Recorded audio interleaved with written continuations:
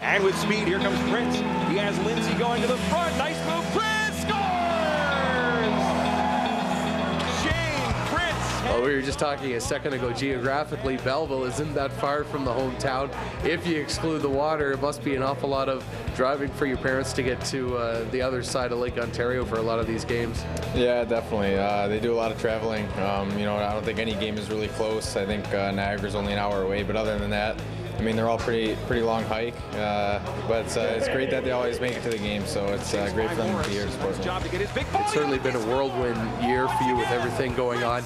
From AAA to, you know, all the talk that surrounds you, the media hype, the NHL, is it a difficult thing to kind of look at, or do you sit back and say, this is pretty cool? Yeah, I try to keep all those things aside, but, you know, every now and then I like to sit there and kind of enjoy it a bit, and, you know, it's been a successful season so far.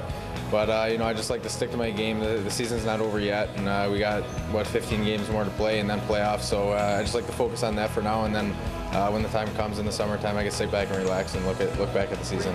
The line with you, Toffoli and Martindale, has been argued that it's the best line in the league, one of the best lines of all time in the OHL.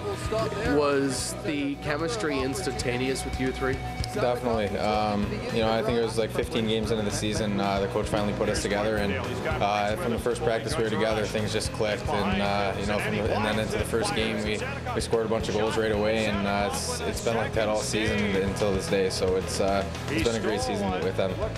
Looking at the Eastern Conference, there's certainly two major powerhouses, but looking at the depth of the league, who are some of the teams that you guys are focusing on as the stretch drive continues?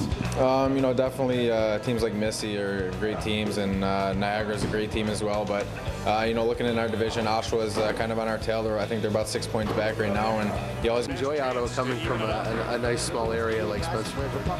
It's great. I love Ottawa so much. It's a great city as well as the hockey. I've enjoyed it since the first day I got there last year, and you know, I've enjoyed it ever since, and it's been very successful there. Do you get to watch a lot of the Senators games? Do you see a lot of NHL action? Sometimes, yeah. We get tickets every now and then to games, and sometimes I like to go just to watch the next level and see some of the players play up there. And it's definitely great to be in an NHL city as well. It just adds to the great experience. Now, was Buffalo the team of choice when you were growing up? Definitely, yeah. Just because it was closest, I was able to make it to a few games every year and watch guys like Danny Briere, who's one of my favorite players. And yeah, it was, the Sabres were definitely my favorite team. Have you ever had a chance to meet him yet? No, not yet. So when you maybe if everything aligns, Buffalo would be where you want to get drafted. I mean, it's always any team is great, but would Buffalo be a dream come true? Definitely any team would be great, but yeah, Buffalo would be pretty cool just because it was my team growing up as a kid that they always watched, and it'd be a pretty unreal experience to be drafted by them. Yeah.